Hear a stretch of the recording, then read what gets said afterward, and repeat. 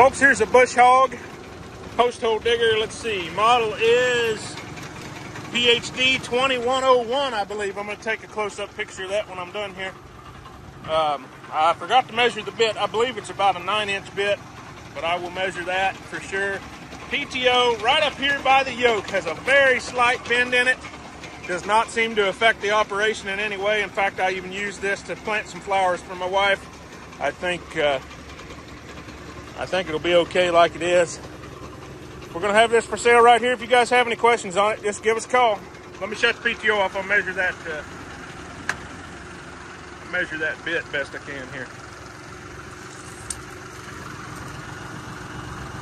9-inch bit, guys.